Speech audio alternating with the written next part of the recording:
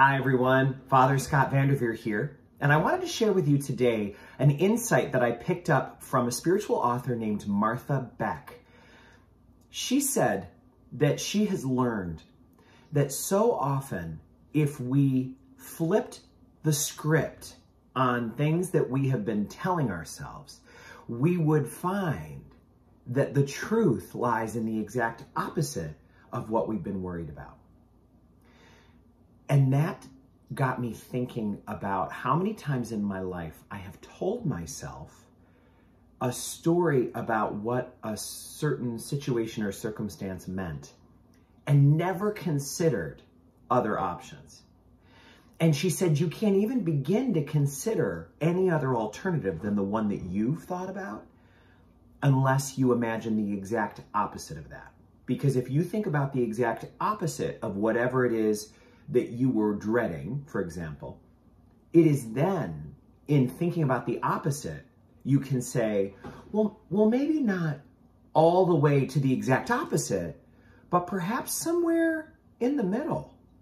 Perhaps the situation that I see on the horizon is actually not the only one that's possible. Further, it might be that I'm imagining the most extreme version of what could happen, the most extreme outcome of a situation. Perhaps it not only is fair to say that my extreme is not the likely outcome, but might it be possible that not only is my extreme version too strong, but the exact opposite might be more likely than the outcome that I have suggested. Now, if this is starting to get a little bit like, I'm losing you.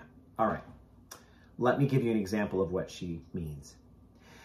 A lot of us have experienced saying to ourselves, I feel like something terrible is going to happen to me. I have a feeling that something terrible is going to happen. That feeling is universal.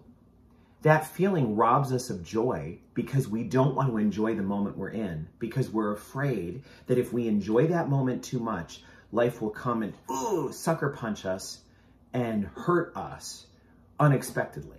So one of the ways that we try to avoid those unexpected gut punches is to try to not hope for or expect anything. How sad that is. But that is something that we do. So, I would like to present to you what she said is a way to flip the script on that. And it may cause you to feel a little aliveness in the same way that it caused me when I first heard it. She said she no longer says, something terrible is going to happen to me. She says, I am going to happen to something terrible. If something terrible is out there, it better watch out because I'm going to happen to it. Isn't that a complete change of story? Something terrible might be out there, but I'm going to happen to it. It is going to be defeated by my presence with it. Something terrible often is defeated by a human person's interaction with it. That happens all the time. So how beautiful for us to recognize something terrible is not going to happen to me. No, I'm going to happen to good things and mediocre things, things I want, things I wouldn't so much want, but I'm going to happen to terrible things too. And because I am who I am, because I'm God's child, because I bring all that I bring to that, watch out, terrible things, because I'm about to happen to you. And I am going to drain you of your terrible power because I am not going to come empty-handed. I'm going to come with faith and hope and love and tenacity and endurance. Yes, terrible things might be out there, but they don't have to attack me. They don't have to happen to me. I can happen to them. What other possibilities are out there for us to see things differently? How many other things are hidden in plain sight for us to recognize in a deeper way? What a great question for us to ponder. And for anyone out there who's dealing with afflictive feelings and thoughts that keep coming back and back and back, know that taking that thought and playing with it, questioning it, getting curious about it, often is a way to greater peacefulness.